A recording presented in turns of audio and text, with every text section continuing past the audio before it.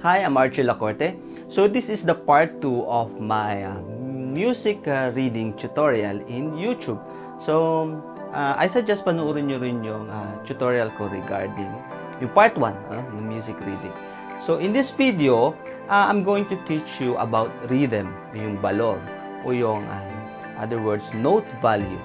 So kasi ito yung pinaka-importante at pinaka-mahirap ituro sa mga student is yung exact note value and note rhythm. So if you are new to my channel, please consider subscribing because weekly nag-upload ako about tips for the saxophone, tutorials for the saxophone, covers, and also music, music reading and music theory tutorial. Also, if you need my help regarding improvisation, music theory, music reading, nagtuturo din ako online, some affordable rate, so I can teach via Zoom, Google Meet, and any other platform. Okay, una nating pag-aaralan ay whole note and whole rest. So this is whole note. Ito naman ang whole rest. Okay, so ang whole note is apat na count na sound. Okay, so for example, ito ay C. So, yung C mo dapat aabot ng hanggang apat na bilang. Kasi 4-4 to no? 4-4. Kailangan 4 counts.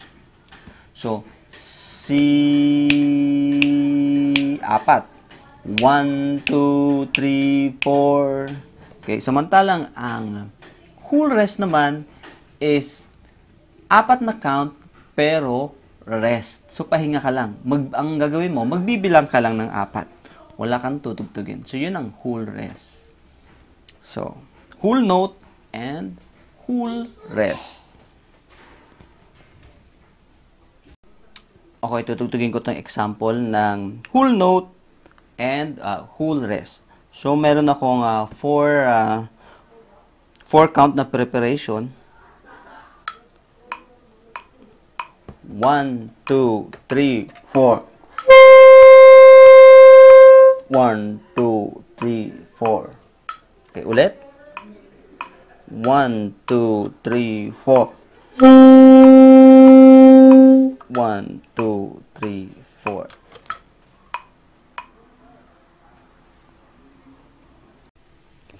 Okay, next is half note. Half, nawala na ng tinta to. Okay, half note. So, ang half note is, kagaya na sinasabi niya, it's kalahati, no? Half. So, ang symbol niya is may hollow, and then meron siyang tail. Okay? Pwede siyang pababa, pwede rin siyang pataas. Okay, ang half, ito, yan. So, ito yung, for example, ito yung G na to, G. Yan. So, ganito ang mangyayari pag half note. So, ito, kukuha siya ng dalawang count, maghahati sila sa apat na count eh. So, ito yung 1, 2, and then ito naman ay 3, 4. So, 2 count siya, 2 counts din itong G. And then, ang half rest naman ay, ang symbol niya ay ganito. Yun. Okay. So, that's your half rest.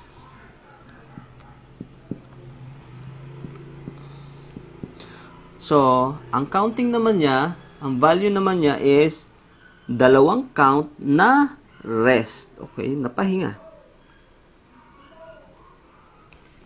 Yan. So, 1, 2, and then for example, lagay natin ay yung kalahati niya ay note. So, lagay natin ay E or Mi. Yan. So, ito namang Mi na to, kukuha siya ng dalawa. So, ito naman ay 3 and 4.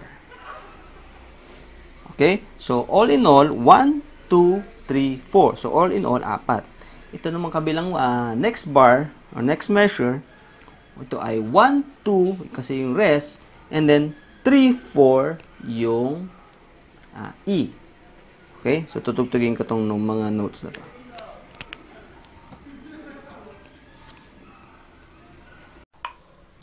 Okay, again, may 4 note ako, may 4 count ako na preparation. And gagamitin ko ay alto sax. So, tutugtugin ko to ng alto sax na B, G, and E.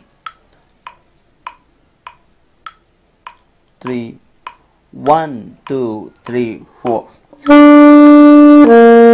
1, 2. B, G, 1, 2, E. Okay, so 2 counts sila. 2 counts ng B, 2 counts ng G, 2 counts na rest, and 2 counts na E. Okay, another example naman to ay combination naman ng half note at saka whole note. So, for example, ang whole note natin ay F, no? Dito sa baba, yan. So, ito ay kukuha ng 2 counts, 2 counts, and 4 counts. 2, 3, 4. So, mas matagal tong fa natin. So, ready? 2, 3, 4.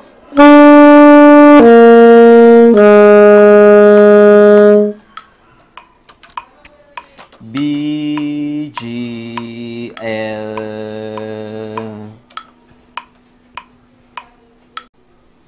Okay. Kung ang whole note ay 4 counts, kung ang half note ay 2 counts, pupunta naman tayo sa quarter note. O yun, 1 count lang siya. So, isang click, isang note. So, example natin is yung fa.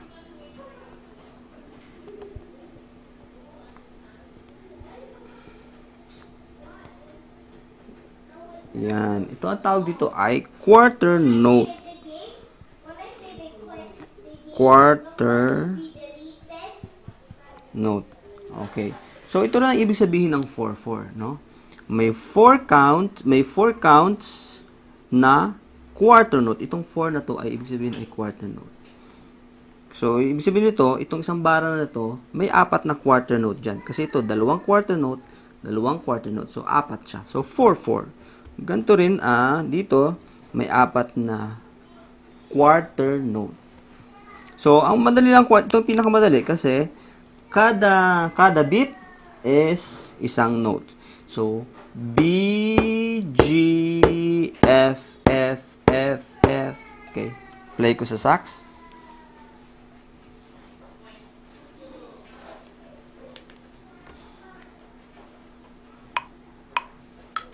Two, three. 1, 2, 3, 4.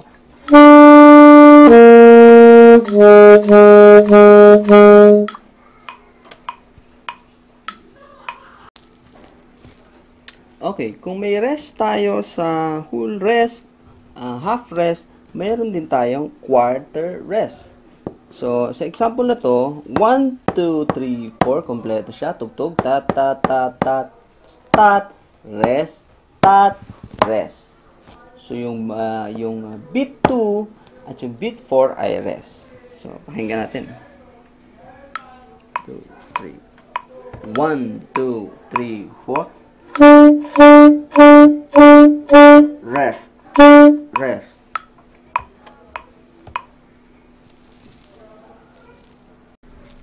Okay, so example 2, quarter note, and then next bar may quarter note na A, tapos may half note na A. 1, 2, 3, 4.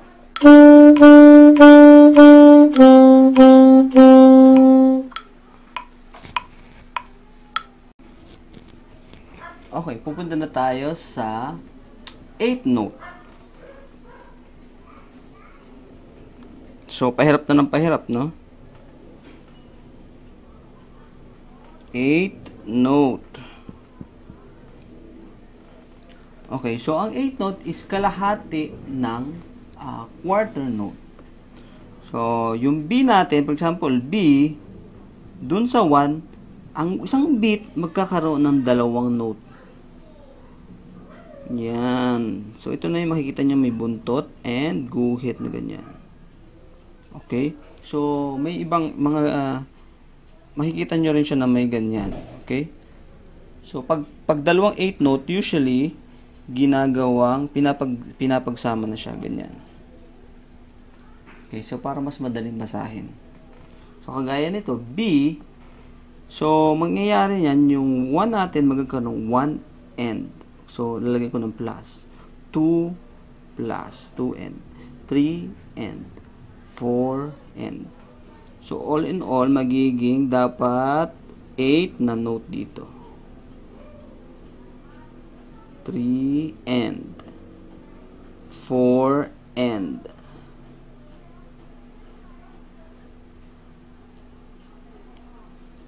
Ayan. So, every note, yung 1 may dalawa, yung 2 count may dalawang note, yung 3 count may dalawang note, yung 4 count may dalawang note. So, ang pagbilang sa kanya is 1 and 2 and 3 and 4 and.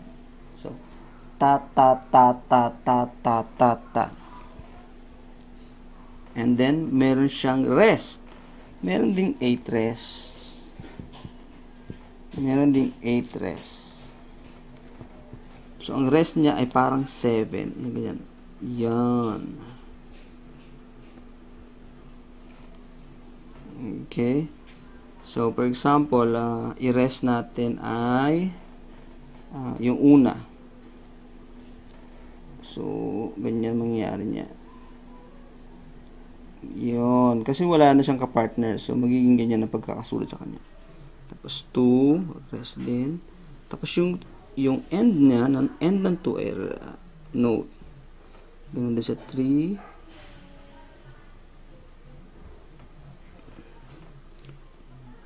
And then sa 4. Okay. So, ang ano dito, ang tutugtugin nyo lang dito yung mga end. Okay? Kasi yung on the beat niya, yung 1 is rest. Yung 2 ay rest. Yung 3 ay rest. Yung 4 ay rest. Ang may mga sound sa kanya ay yung 1 end, 2 end, 3 end, 4 end. Okay? So, ganito siya tutugtugin.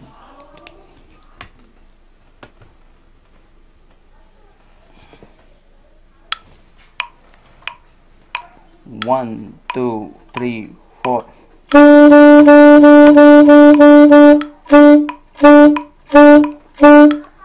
Isa pa?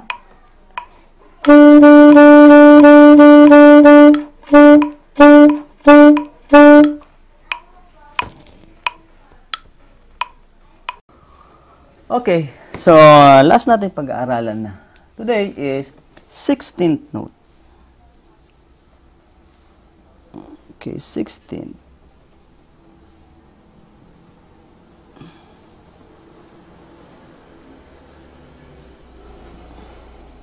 So, 16th note. So, ang sign niya is yan. Yan. Usually, groupings mo siya nakikita. Yan. So, 4 na beat na magkakasama. Pero pag hiniwalay mo siya, ganito siya. Ganito yung 16th note. May dalawang buntot. Yun.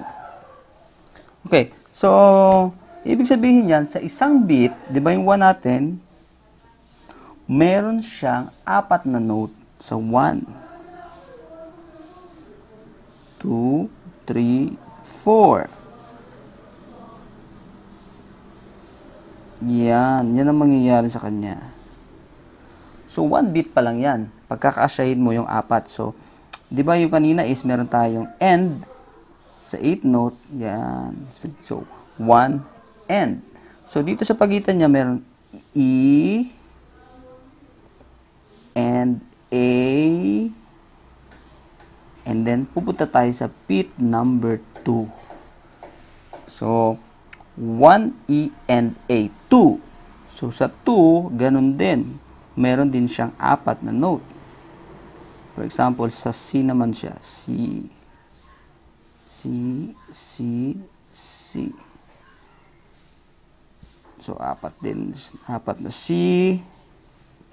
So, 1, E, and A. And then, next is sa 3. Ako, mukhang kakapusin tayo. 4, 3, 4. So, 1, so 3, E, and A. 4, E, and A. So, dito ay lagyan natin D.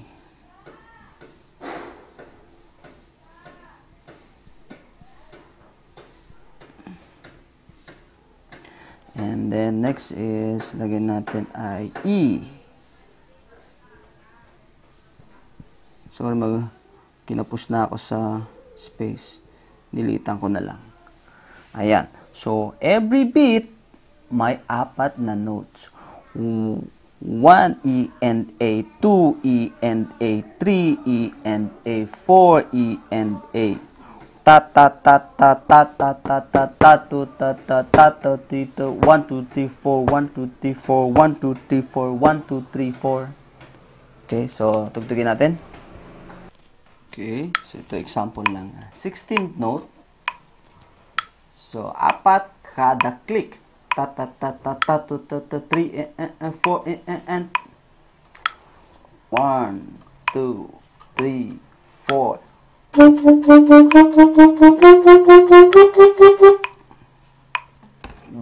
4 1 2 3 4 1 2 3 4 1 2 3 4 B B B B C C C C D D D D E E E E. Okay. So ito, mas malalo pang hihirap kasi hindi lang note ang meron, hindi lang note ang meron ang 16th note. Meron ding 16th rest. So, dito na magiging bit complicated, no? Pero, kailangan lang talaga pagdaanan nyo yung simpleng na muna. Talagang kailangan nyo babagalan para makita nyo yung difference. So, itong sign ng, para siyang 8 note, pero may isa pa siyang ganon, no? Yan, sa dalawa.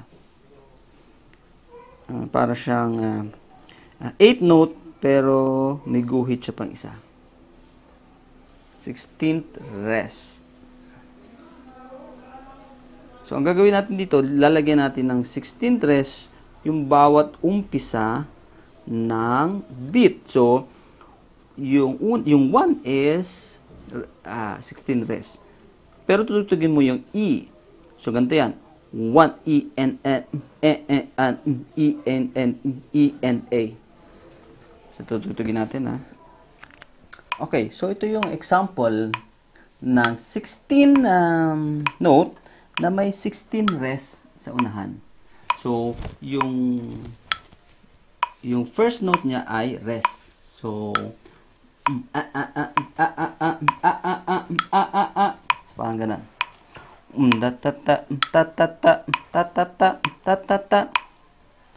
So, 1, 2, 3, 4.